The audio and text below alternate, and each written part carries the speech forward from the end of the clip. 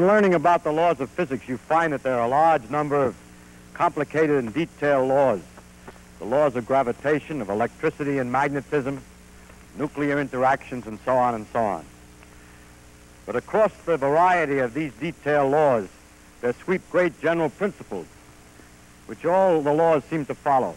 Now, these principles are, for instance, the principles of conservation, certain qualities of symmetry, the general form of quantum mechanical principles, and unhappily or happily, as we spoke about last time, the fact that all the laws are mathematical. And tonight I want to talk about the conservation principle. Now, a principle of the physicist uses all ordinary words in a peculiar manner, which is unfortunate.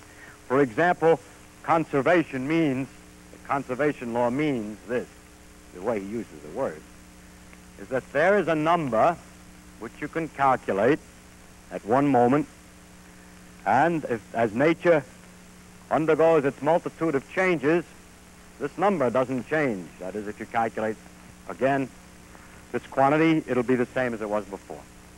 An example is the conservation of energy. There's a quantity that you can calculate according to a certain rule, and it comes out the same answer after no matter what happened. Now you can see that such a thing is possibly useful. It's analogous to this. Suppose that the physics or the nature is made analogous to a great chess game that we're watching with millions of pieces on it, and we're trying to discover the laws or the rules by which the pieces move. And the great gods who play these chess play it very rapidly. It's hard to watch, and it's difficult to see, and we're catching on to some of the rules. But there are some rules which we could work out which do not require that we watch every move. For instance, if there's one bishop only on the board, since the bishop moves diagonally, it never changes its color. So if there's a red bishop on the board and we look away for a moment while the gods play for a few minutes, look again, we can expect that there's a red bishop on the board. Maybe in a different place, but the same red bishop, the same color, square. And this is in the nature of a conservation law. We don't need to watch the insides, but we at least know something about the game anyway. It's true that in chess, this particular law is not necessarily perfectly valid. If we watch long enough, it could happen that the bishop is captured while we weren't looking, a pawn went down to queen, and the god decided that it was better to put a bishop instead of a queen in the place of that pawn, and it was on a black square.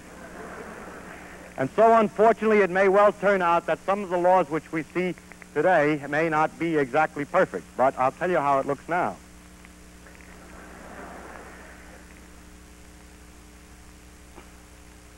I said that we use words in a technical fashion, and another word in this title is the great conservation principles. This is not a technical word. It was merely put in to make the title sound more dramatic. Just as well call them the conservation law. If you wish, there are a few conservation laws that don't work, that are only approximately right, that are kind of useful, and we might call those the little conservation laws. I'll mention one or two of those. But the other ones that I'm going to mention are, as far as we can tell today, absolutely accurate. The easiest one to understand is the one I'll start with, and that's the conservation of electric charge. There's a number, the total electric charge on a thing, which, no matter what happens, doesn't change. Of course, the total electric charge in the world, rather, is what doesn't change. The charge may go from one place to another, but if you lose it here, you'll find it over there. So the conservation is of a total of the electric charge.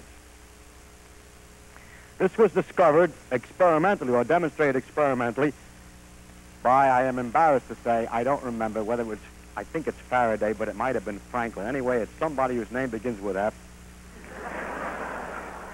And I know at least this much, that it isn't Feynman anyway, but it's... At any rate, the experiment consisted of getting inside of a great globe of metal, on the outside of which was a very delicate galvanometers to look for charge on the globe, because small amounts of charge would make a big effect. And then inside the globe, this experimenter, whose name began with F, built all kinds of weird electrical equipment of every kind. He made charges by rubbing glass rods with cat's fur, and he made big electrostatic machines run inside and so on, so that the inside of this thing looked like those horror movies laboratories.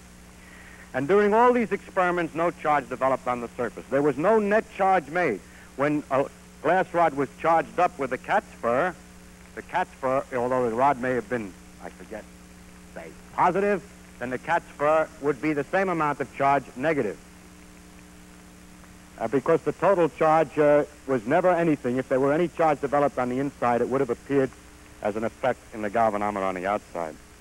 So the total charge is conserved. Now this one is an easy one to understand because a very simple model that's not mathematical at all will explain it. Suppose that the world is only made of two kinds of particles, electrons and protons. There was a time when it looked like it was going to be as easy as that. And that the electrons carry a negative charge and the protons a positive charge, so we can separate them. We can take a piece of matter and put more electrons on or less electrons. But suppose that electrons are permanent. They do not disintegrate. They never disappear. That's all. Now, that's not even mathematical. That's a simple proposition. And now you see that the total number of electrons take away, or the protons rather, take away the number of electrons won't change. As a matter of fact, the total number of protons won't change, and the total number of electrons won't change in this particular model. But we're concentrating now on the charge. And the difference, the contribution of the positive, of the protons is positive and electrons is negative. And if these objects are never created or destroyed alone, then the total charge will be conserved. I want to list later on the number of properties of conserved quantities, and I start with the one about charge that we're talking about, and we mark down here that it is conserved. And that's the beginning. This goes yes. So that's the first. The chart will expand as we go along. This theoretical interpretation is very simple, but it was later discovered that electrons and protons are not permanent. For example, a particle called a neutron can disintegrate into a proton and an electron, plus something else which we'll come to. But the neutron, it turns out, is electrically neutral. So although protons are not permanent, nor are electrons permanent in the sense that they can be created from a neutron, the charge still checks out, because starting before we had zero charge, and afterwards we have +1 and -1, so when added together, you get zero charge. So that the rule is, now another example of a similar trouble, not trouble, but fact, is this, that there exists another particle which is positively charged besides a proton called a positron, which is a kind of an image of an electron. It's just like the electron in most respects, except it has the opposite sign of charge, and more important, it's called an antiparticle because when it meets with an electron, the two of them can disintegrate, they can annihilate each other, and nothing but light come out. So electrons are not permanent, even by themselves. An electron plus a positron will just make light. Or actually, the light is invisible as gamma rays, but it's the same thing for a physicist. Just the wavelength is different. So a particle and the antiparticle can annihilate. The light has no electrical charge, but we remove one positive and one negative charge, so we haven't changed the total charge. Therefore, the theory of this conservation of charge is a little slightly more complicated, but still very unmathematical. It's simply this. How many positrons do you have? How many protons? Take away the number of electrons. And there are other particles, it turns out, in the world that you have to check. For instance, there are antiprotons. They contribute negatively. There are positive pi mesons. They contribute positively. Each particle in nature has, fundamental particles have charges, and all we have to do is add the total number, and whatever happens in any reaction, the total amount of charges on one side has to balance on the other side. That's one aspect of the conservation of charge. Now comes an interesting question. Is it sufficient to say only that charge is conserved, or can we say, do we have to say more? If charge were conserved because it was a real particle which moved around, it would have a very special property. The total amount of charge in a box might stay the same in two ways. It may be that the charge moves from one place to the other in the box and just stays in the box. But another possibility is this. Charge here disappears. And simultaneously over here, charge arrives. In such a manner, instantaneously related, so that the total charge is never changing. This possibility for the conservation is a different kind than the other one, in which if anything happens that the charge goes away here, something has got to go through the in-between. Something goes past you. If you stood there and watched, something would go by. The second form of charge conservation is called local charge conservation, and is far more detailed than the simple remark that the total charge doesn't change. So you see, we've been proving our law, if in fact it's true, that charge is locally conserved. It is true. But it must be true, of course, nothing can be proved without some other things, but as I desire to show you from time to time as much as possible some of the possibilities of reasoning interconnecting one idea with another, I would like to show you an argument which is fundamentally due to Einstein, which indicates that if anything is conserved, and in this case I apply it to charge, it must be conserved locally, provided one thing, provided that if two fellows are passing each other in a spaceship, the argument about which guy is doing the moving and which one is standing still cannot be resolved by any experiment. That's called the principle of relativity, that the motion is relative and that we can look at any phenomenon from either point of view, either from the point of view that the one is moving and that this one is standing still and this one is moving, or the other way around. Now, suppose I take this point of view that this one is the one that's moving past him. Don't forget, that's just temporary. You can also look at it the other way, and you must get the same phenomena of nature. Now, suppose that this man who's standing still wants to argue whether or not he sees a charge over here disappear and a charge over here appear at the same time. In order to make sure that it's the same time, he can't sit in the front of the ship because he'll see one before he sees the other on account of light. So let's suppose that he's very carefully sits dead center in the middle of the ship, right here, and looks. He's right in the middle, halfway in between. Incidentally, I'm going to have another man doing the same kind of observation in the other ship. And now, a lightning bolt strikes and charge at this point A is created at a certain instant. And at the same instant, back over here, at this place B, on the other side, in the back of at the other end of the spaceship, funny-looking spaceship, the charge is annihilated, disappears. At the same time, which is perfectly consistent with our idea that charge is conserved, because if we lose one electron, we get one electron here and lose one here, but nothing went in between. Now see. He says at the same time, he watches, he sees it's exactly the same time, because the light which comes from the bolt which created the A reaches him at the same time as the light which comes from the flash of disappearance. We suppose that when it disappears, there's a flash, and when it's created, there's a flash, so we can see what happened. And then we see the two flashes at the same time, and since he knows he's in the middle of the ship, he says, yes, when one disappeared, the other was created. But what happens to our friend in the other ship? He says, no, you're wrong, my friend. I saw A was created before B. Because the light is coming out of A, but the man is moving toward it because he's moving. And the light hits him from the front before the light can reach him from the back because he's moving away from the light. So by the time the light gets here, he's got moved over. So he says, no, A, you see, was created first, and then B disappeared. So for a short time, after I saw A was created, B hadn't yet disappeared, and I got some charge. That's not the conservation of charge. It's against the laws. So the other fellow says, yeah, but you're moving. He says, how do you know? And so on. I think you're moving. So if we are unable by any experiment to see a difference in the physical laws whether we're moving or not, if the conservation of charge were not local, we could tell when we were, you see, if it were not local, only a certain kind of man would see it work right, namely the guy who's standing still in an absolute sense. But such a thing shall be impossible according to Einstein, and therefore it's impossible, according to the relativity principle, to have non-local conservation of charge. This conservation, the locality of the conservation of charge is consonant with the theory of relativity, and it turns out that locally, that this is true of all the conservation laws, not just the charge. As you can appreciate, if anything is conserved, it's the same principle. Now, another interesting thing about charge, which has nothing to do with the conservation law and is independent of that, is a very strange one for which we have no real explanation today. And that is that the charge always comes in units. When we have a particle that's charged, it's got one charge or two charge or -1 or -2. It's a nice little lumpy unit and has nothing to do with the conservation of charge, but I can't help writing down that it comes in units, the thing that's conserved. And that's very nice that it comes in units, because that makes the theory of conservation of charge very easy to understand. It's just a thing which we count, which goes from place to place.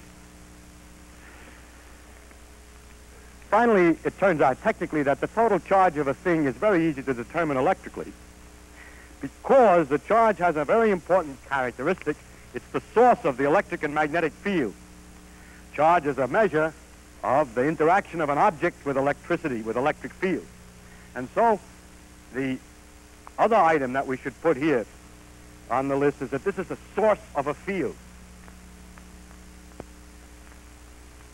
In other words, the electricity is related to the charge. So the particular quantity which is conserved here has two other aspects which are not connected with the conservation directly, but are interesting in either way. One is that it comes in units, and the other that it's the source of a field. Are there other examples? There are many conservation laws. I give some more examples of conservation laws of the same type as the charge, in the sense that it's merely a matter of counting. There is a conservation law called the conservation of baryons. A neutron can go into a proton. If we count each of those as one tien, then we don't lose the number of tiens. The word tien is actually substituted by baryon, which is equally mysterious and meaningless. The neutron carries one baryonic charge unit, or represents one baryon. Then a proton represents one baryon. All we're doing is counting and making big words. And so the total number, if this reaction occurs, the total number of baryons doesn't change. It does turn out, however, that there are other reactions in nature. For example, a proton plus a proton can produce rather great variety of strange objects. A lambda, a proton, and a K plus, for instance. These lambda and K plus are names for peculiar particles. Now, from this one, you know you put two baryons in, you see one come out, so possibly one or the other is one. But if you'll study the lambda later, you'll discover that it very slowly, this is easy for it, easy, and this is hard for it to do, it disintegrates into a proton and a pi, and ultimately the pi disintegrates into electrons and whatnot. But what you've got here is the baryon coming out again. So we think that the lambda has a baryon number, but the K does not, has 0. And so in counting these other numbers, we have a similar situation with baryons. So we have charge, and then we have baryon number, with a special rule that the baryon number is the number of protons, plus the number of neutrons, plus the number of lambdas, minus the number of antiprotons, minus the number of antineutrons, and so on. It's just a counting proposition. It's conserved. It comes in units. And nobody knows, but everybody wants to think, by analogy, that it's the source of a field. We are trying to guess at the laws of nuclear interaction. And the reason we make these kind of tables is this is one of the trick ways of guessing at nature. If this is the source of a field and this does the same thing, it ought to be the source of a field too. Too bad so far it doesn't seem to be, or for sure isn't anyway. We don't know. Sometimes people think it is, sometimes not. We don't know enough to be sure about that question. Now it turns out that there is a very peculiar thing. I would like to mention, there are one or two more of these counting propositions called lepton numbers and so on, but you learn nothing new, the same idea. Just counting. There is one, however, which is slightly different, is that there are, in nature, characteristic rates, apparently, with these strange particles. There are rates of reactions which are very fast and very easy reactions to do, and others that are very slow. I don't mean easy and hard in a technical sense. It's a little, actually doing the experiment. It's got to do with the rates at which these reactions occur when the particles are present. Anyway, there's a clear distinction between this kind of a reaction and this. And it turns out that if you take only the faster, easy reaction, that there's one more counting law in which the lambda gets a -1 and the K plus gets a +1, and it's called the strangeness number, or hyperon charge, rather. And the proton gets 0. And in that particular rule is right for every easy reaction, but it's wrong for the slow reaction. And then we have a conservation law called the conservation of strangeness, or the conservation of hyperon number, which is nearly right, which is very peculiar. So that's why the stuff has been called strangeness, the number. It's nearly true, and nearly true. But in trying to understand the strong interactions which are involved in nuclear forces, since as far as the strong interactions are involved, the thing is conserved, that has made people propose that for the strong interactions, that's again a source of a field, but we don't know. But it's this, I bring these matters up to show you how the conservation laws are used to guess new laws. Now there are other conservation laws that have been proposed from time to time of the same nature as counting. For example, chemists once thought that no matter what happened, the number of sodium atoms stayed the same. But sodium atoms are not permanent. It's possible to transmute atoms from one to another, so that one is disputed. Another law which was for a while believed to be true was that the total mass of an object stays the same. It depends on how you define mass and whether you get mixed up with the energy nowadays, and I will disregard this mass law until we come to the conservation of energy. But the mass conservation law has been contained in the next one, which I'm going to discuss now, which is the law of conservation of energy.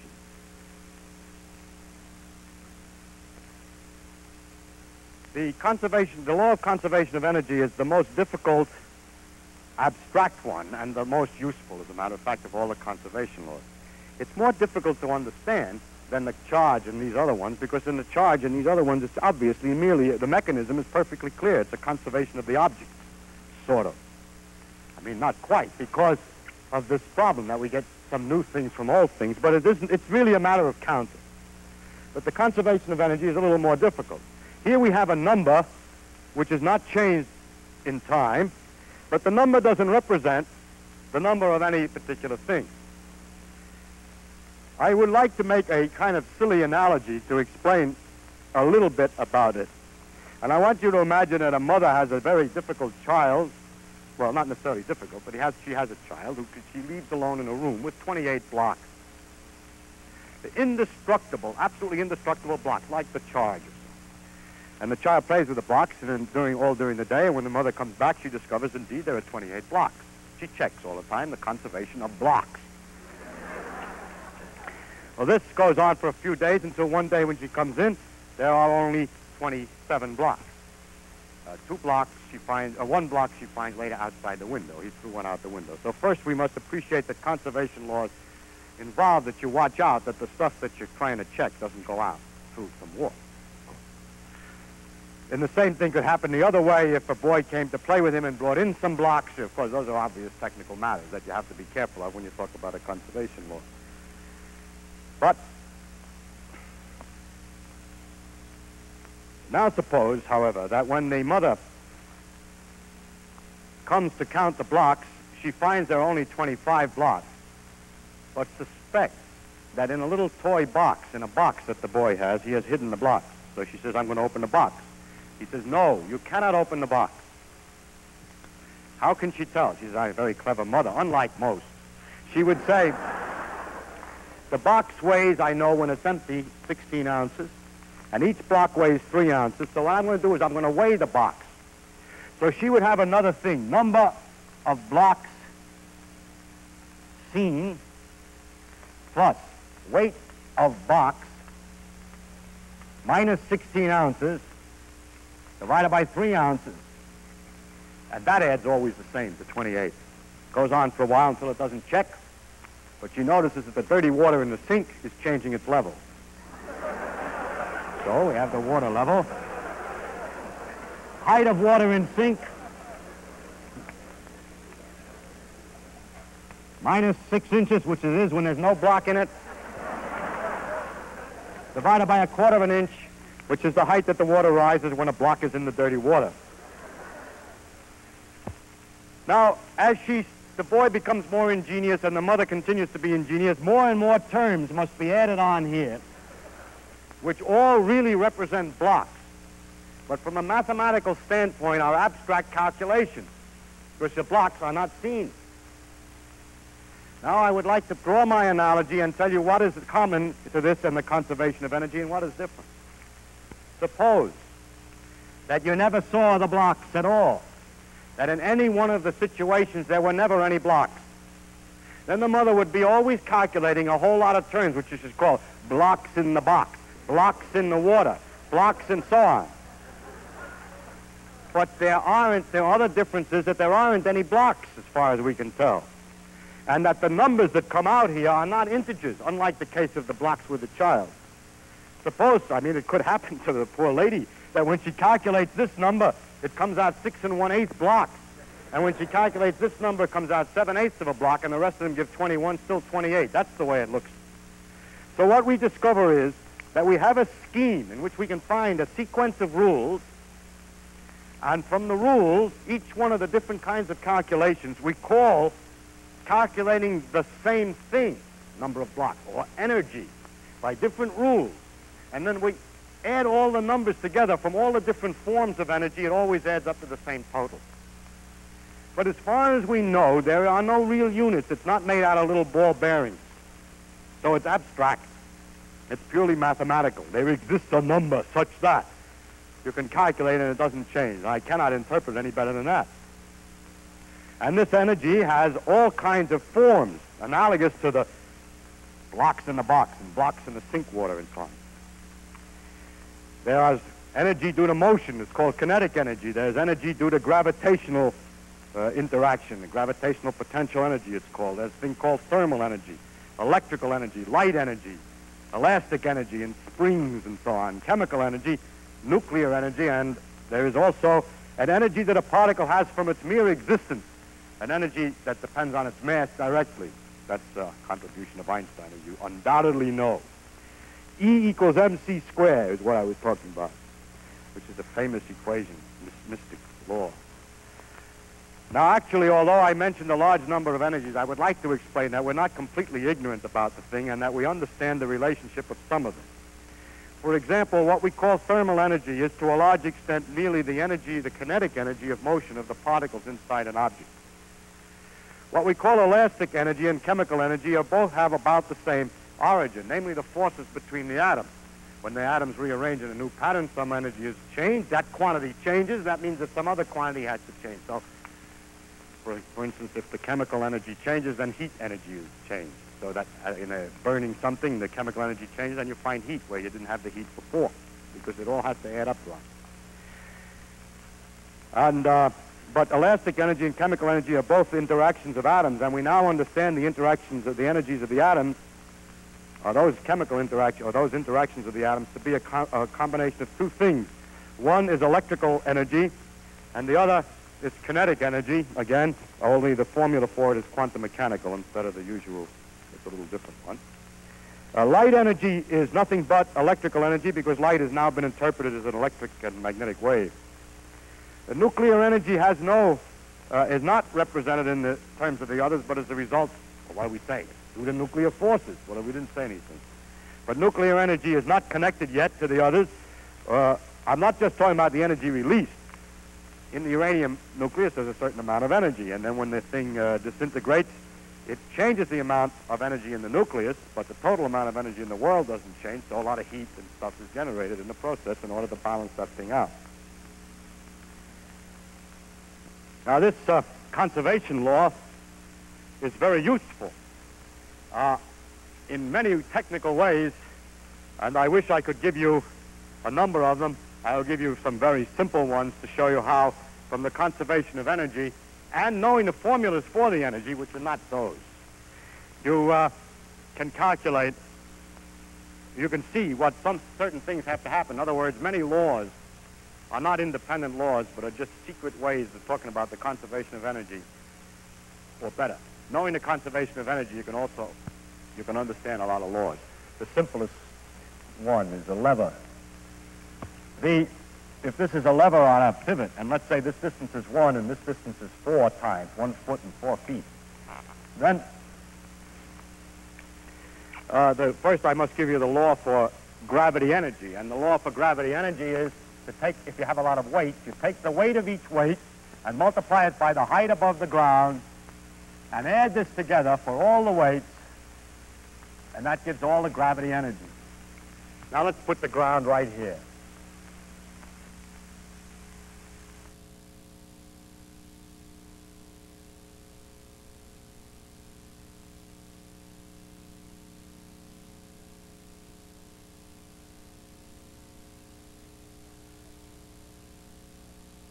I have a 1 pound weight here, just to make it, or say to make it more complicated, 2 pound weight here. and I have an unknown mystic weight on the other side. X is always the unknown. So let's call it W to make it look more. That we've advanced above the usual. Now, the question is, how much must W be so that it just bounces and it swings quietly back and forth without any trouble? That means that the energy, if it swings quietly back and forth without any trouble, when it's set this way, and when it's tilted up a little bit, say, for instance, that this has gone up 1 inch, the energy is the same. If it is the same, then it doesn't care much which way, and it doesn't fall over. So if this goes up 1 inch, how far down does this go? If you think about it quite a long time, this being 1 inch and that being 4 feet, you can figure out by proportion that this being 1 foot, this is 1/4 of an inch. So that the rule says this, that before anything happened, all the heights were 0, so the total energy is 0. After the thing has happened, we multiply the weights, unknown, by the height, minus 1/4 of an inch, add the other weight, 2, by the height, 1 inch, and this should add up to the same energy as before. So that 1/4 of W taken away from 2 is 0, and W must be 8. So that's how we find the laws. I mean, that's one way we can understand the easy law that you know, of course, the law of the lever. But it's interesting that not only this one, but hundreds of others of the physical laws can all be closely related to the various forms of energy. So I illustrate that only to illustrate how useful it is. The only trouble is, of course, it doesn't really work. I mean, if you did that, it wouldn't swing like this on account of friction in the fulcrum. If I had something moving, for instance, it has kinetic energy like a rolling ball, and it's on a constant height, and it rolls along and then it stops. That's on account of friction. But what happened to the energy of the ball? And the answer is that the energy of the ball has gone into the energy of the jiggling of the atoms in the fluorine in the ball. The world that we see on a large scale looks so nice when we polish a nice round ball and so on. It's really quite complicated when you look at it on a little scale. Billions of tiny atoms with all kinds of irregular shapes looked at in detail. It's like a very rough boulder, really, when looked at finely enough, because it's made out of these little balls. And the floor is the same way, as a bumpy business made out of balls. And you roll this monster thing over the other. You can see that the little atoms are going to go snap, jiggle, and after the thing has rolled across, the ones that are left behind are still shaking a little bit from the pushing and snapping that they went through. So there is left in the floor a jiggling motion or thermal energy. And although at first it looks like the law of conservation is false, energy has a tendency to hide from us, and we need thermometers and other instruments to make sure that it's still there. The first demonstration of the conservation of energy, the energy is conserved no matter how complex the process, or no matter what, even when we don't know the detailed laws. The first demonstration of the law of conservation of energy, in fact, was not by a physicist, but by a doctor, a medical man. He demonstrated with rats that the total energy of the food put in before and the heat generated you burn food and you find out how much heat is generated, and then you feed the rats the food, and it's converted an oxygen and it's converted to carbon dioxide the same way as in burning, and measure the energy in that case, and you find out that living creatures do exactly the same thing as non-living creatures. That the law of conservation of energy is exactly as true for life as not. As a matter of fact, it was discovered by this. Incidentally, it's interesting that every overall principle that we know that we can test on the great phenomena of life work just as well as for dead things. That is, there is no evidence yet that what goes on in living creatures is necessarily different. Or maybe more complicated, but that is necessarily different than what goes on in non-living things. I mean in the physical, as far as the physical laws are concerned.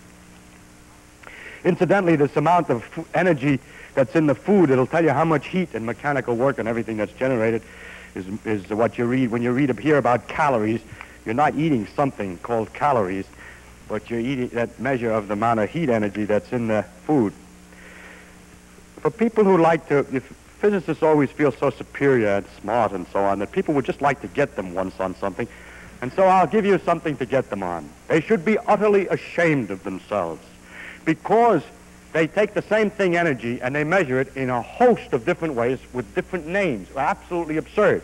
Energy can be measured in calories, in ergs, in electron volts, in foot-pounds, in BTU, in horsepower hours, in kilowatt hours, all exactly the same thing. It's like having money, in dollars and in pounds and so on. But unlike the economic situation where the ratio can change, these dopey things are an absolutely guaranteed proportion. If anything could be analogous to it at all, the only hope would be to say that there are 20 shillings to a pound, and that you have shillings and pounds, with one complication that the physicist allows, and that instead of saying he has 20 shillings to a pound, he says he has irrational ratios like 1.6183178 shillings to a pound. So, in addition to that, you'd think that the more modern, high-class theoretical physicists would at least use a common unit, but you can find papers with degrees Kelvin for measuring energy, megacycles, inverse Fermis is the latest invention. We don't need any more inventions. We should all measure the energy in exactly the same. We should measure the energy in one unit and let it be done instead of having all these different names. And it just shows that people are often also, they want to say, see, I should bring my little boy to show on the screen so that the audience will understand that I'm human. Well, the proof that physicists are human is the idiocy of all the different units which they use in measuring energy. Now, we have a number of interesting phenomena in nature which present us some curious problems with energy. Has recently been discovered things called quasars, which are very far away and emit a lot of light. They're enormously far away, emit a lot of light and a lot of radio waves, and have radiating so much energy that the question is, where does it come from? That is, after it's radiated this enormous amount of energy, the condition must be different than it was before, if the conservation of energy is right. Question, is the thing collapsed gravitationally? Is it different condition gravitationally? Is it coming from gravity energy, this big emission? Or is it coming from nuclear energy and so on? And nobody knows. Will you like to propose that maybe the law of conservation of energy is not right? Well, when a thing is investigated as poorly, I don't mean as incompletely as is the quasars, because they can't see so easy at such a large distance, it very rarely is, when a thing looks difficult, that the fundamental laws are wrong. It's usually that the details are unknown. Another interesting example of the use of the conservation of energy is in this reaction. It was first thought that neutrons turn to protons plus electrons. But the energy of a neutron is fixed, and that of a proton could be measured, and the energy of an electron did not add up correctly to the energy of the neutron. If the proton and electron together didn't add up to the neutron. Two possibilities existed. One was the law of energy conservation is not right. In fact, it was proposed by Bohr for a while that maybe the conservation law worked only statistically on the average for large scale. But it turns out that Pauli suggested no, that the fact that the energy doesn't check out is because there's something else coming out, which we now call an antineutrino, and that this other thing coming out takes out the energy. You say the only reason for the antineutrino is to make the conservation of energy right.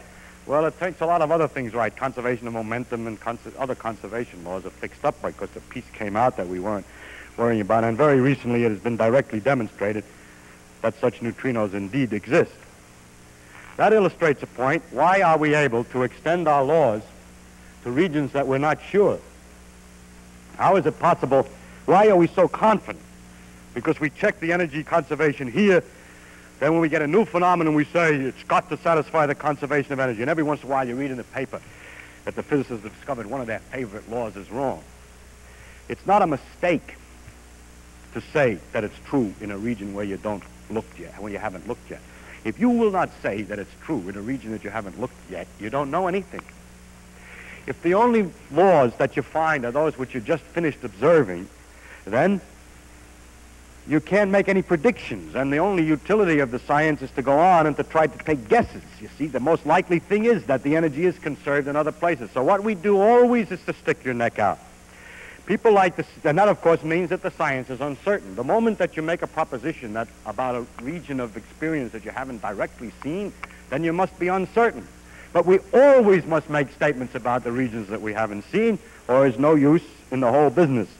For instance, in early experiment, the mass of an object changes when it moves. Because of the conservation of energy, the energy associated with the motion appears as an extra mass because of the relation of mass and energy. So things get heavier when they move.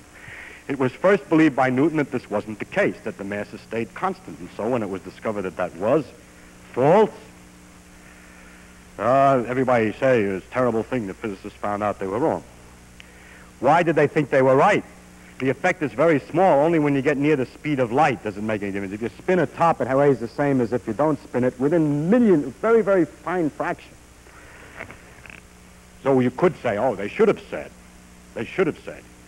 if you do not move any faster than so-and-so, then the mass doesn't change. That would then be certain. No. The experiment happens to be done only with tops made out of wood, copper, steel, and so on. So we should have said that tops made out of copper, steel, wood, and so on were not moving any faster. You see, we do not know all the conditions that we need for an experiment. It is not known whether a radioactive top would have a mass that's conserved, but we have to take a guess. So in order to have any utility at all to the science, in order not simply to describe an experiment that's just been done, we have to propose laws beyond their range, and there's nothing wrong with that. That's the success. That's the point. And that makes the science uncertain. If you thought before that science was certain, well, that's just an error on your part. Now there are so we have here the energy, which we could put in our list. And it's conserved perfectly as far as we know, but it does not come in units. And now the question is it the source of a field? And the answer is yes. Einstein understood gravitation as being generated by energy. Energy and mass are equivalent, and Newton's interpretation that the mass is what produced the gravity has been modified to being the energy that produces the gravity. There are other laws that are similar to the conservation of energy in the sense that they're numbers. I haven't very much time to describe them, but I'll mention what they are. One of them is the momentum. It means if you take all the masses in an object and multiply them by the velocities, for instance, and add it together, that's the momentum of the particles in it anyway. And that total amount of momentum is conserved. The energy and the momentum are now understood to be very closely related, and so I should be in the same column in this conservation law. Another example of a conserved quantity is angular momentum, an item which we discussed some time before. The angular momentum is the area generated per second by objects moving about. For example, if an object is here and is moving, and we take any center whatsoever, then the area, the rate of change, the speed at which this area increases, multiplied by the mass of the object, and added together for all the objects, is called the angular momentum. And that quantity doesn't change either.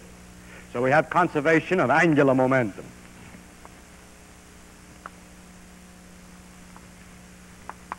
Incidentally, at first sight, if you know too much physics, you might think that the angular momentum is not conserved.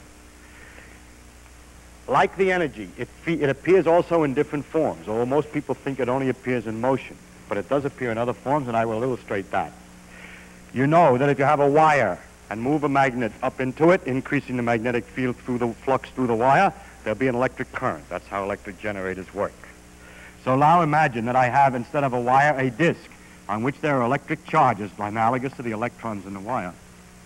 And then I bring up a magnet dead center along the axis from far away very rapidly up to here.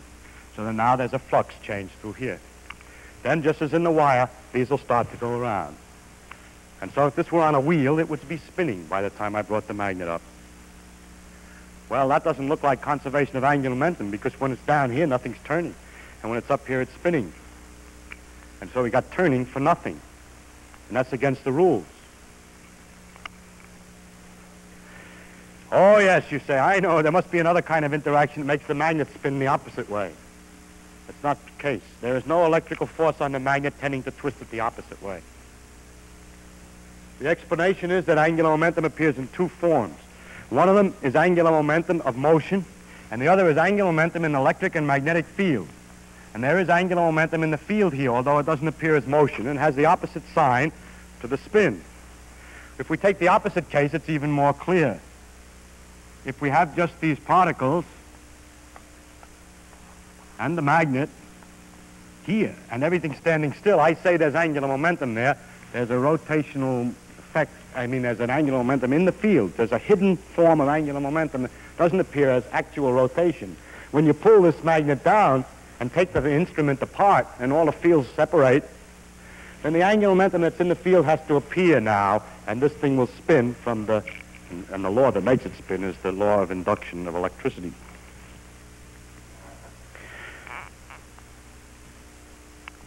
Now, the question as to whether it comes in units is very difficult for me to answer.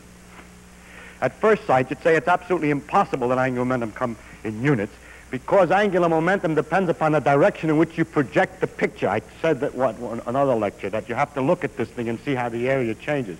If you look at an angle, if you had something turning this way and you looked at it sideways, you wouldn't see any area changing. And if you looked at it not quite vertical, but just a little bit off, you see that the area changes a little bit different. A little bit different if you come at a small angle. So if angular momentum came in units, 8 units, and then you look not exactly down at the 8, but at a slight angle, it should look like a little bit less than 8. Now, 7 is not a little bit less than 8, it's a definite amount less than 8. So the darn thing can't possibly come in units. This proof, however, is evaded by the subtleties and peculiarities of quantum mechanics. If we measure the angular momentum about any axis, amazingly enough, it's always a number of units. So what to say about this is yes.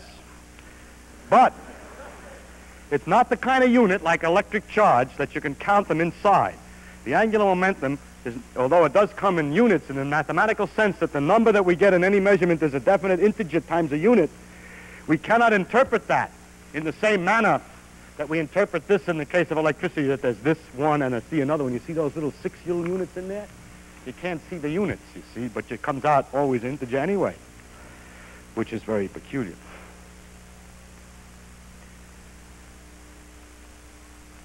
Now, there are a number of other conservation laws which are more, that I should include in the list, and I'll just illustrate the type. They're not as interesting as these. They're not numbers exactly.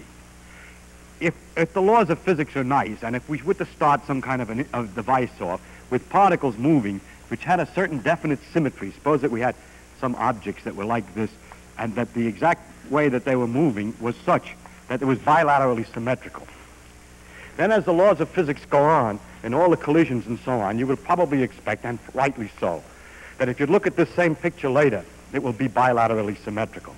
So there is a kind of conservation, a conservation of the symmetry character, which should be in the list there. But it's not like a number that you measure, it's just a symmetry character. And below I will discuss it in much more detail in the next lecture. The reason it's not very interesting in classical physics, because the times in which you get such a nicely symmetrical initial conditions is very rare, and it's not a very important or practical conservation law. But in quantum mechanics, when we deal with very simple systems like atoms and so on, their internal constitution often has this kind of symmetry of some sort, like bilateral symmetry or other, and then the symmetry character is maintained, and it's an important law for understanding quantum phenomena. But I should include in the list of all the important conservation laws, but I will discuss it next time. An interesting question is as to whether there is a deeper basis for these conservation laws or whether we have to take them as they are. And that, again, I will reserve for next time. Finally, I would like, however, to mention, to remind you that in making a popular speech on these subjects, there seem to be a lot of independent things. But with a deeper understanding of the physics, of the various principles, there are deep interconnections between the things so that one implies the other in some way. For example, the relation between relativity and the necessity for local conservation, which if I said that without the demonstration would appear to come kind of a miracle. That the statement that you can't tell how fast you're moving implies that if something is conserved, it must be done not by jumping from one place to another. And here I would like to show you that the conservation, or indicate how the conservation of angular momentum, a conservation of momentum, and a few other things are to some extent related. The conservation of angular momentum has to do with the area swept by particles moving. Now, if the radius, if you had a lot of little particles here, and you took the center very far away, then the distances are almost the same for every object. and it doesn't make much difference. So the only thing that counts in the area sweeping, or in the conservation of angular momentum, is the component of motion vertically, say, in this case. So what we would discover is that each mass multiplied by its velocity vertically, added together, must be a constant. Because the angular momentum is a constant about any point, and if that point is far enough away, then it must be only that the sum of the masses times velocities is constant. And therefore, the angular momentum implies the conservation of momentum. The conservation of angular momentum implies the conservation of momentum.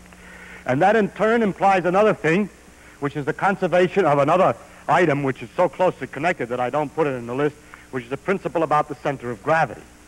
That a mass in a box cannot just disappear here and move over here by itself. That's nothing to do with conservation. You think, well, you still got the mass, and I moved it from here to here. Charge could do that, but not a mass. Let me explain why. Suppose, since the laws of physics are not affected by motions, that this box was drifting slowly upwards. And take a point not far away.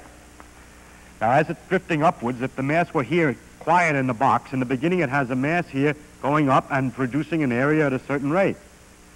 After the mass has moved over here, if it's going up at the same speed because the box is drifting, then the area would be increasing at a greater rate because there's a bigger length this way, although the altitudes are the same. But by the conservation of angular momentum, you can't change the rate at which the area is changing, and therefore you simply can't move one mass from one place to the other if you don't push on something else and get rid of the momentum or angular momentum. And that's the reason why the rockets in empty space can't go. But they do go. That's because we have, the rocket is what the center of gravity, that is, if you figured it out with a lot of masses, if you move one forward, you got to move others back so that the total motion back and forth of all the masses is nothing. Now, the way a rocket works is that here's a rocket which shoots some gas out of the back, and here's a gas. You see, beforehand, the rocket's standing still, say, in empty space, and afterwards it shoots some stuff out the back, and then the rocket's going forward. And the point is that of all of the stuff in the world, the center of mass, the average of all the mass, is still right where it was before. But the interesting part has moved out here, and an uninteresting part that we don't care about has moved out here. It is no theorem that says that the interesting things in the world are conserved, only the total of everything. Discovering the laws of physics is like trying to put the pieces together of a jigsaw puzzle. And we have all these different pieces, and today they're proliferating rapidly. And they're lying about. Many of them can't be fitted with other ones. Now, how do we know that they belong together? How do we know that they really are parts of one picture, one at present incomplete picture? We're not sure, and it worries us to some extent, but we get encouragement from the common characteristics of several pieces. They all show blue sky, or they're all made out of the same kind of wood. Thank you very much.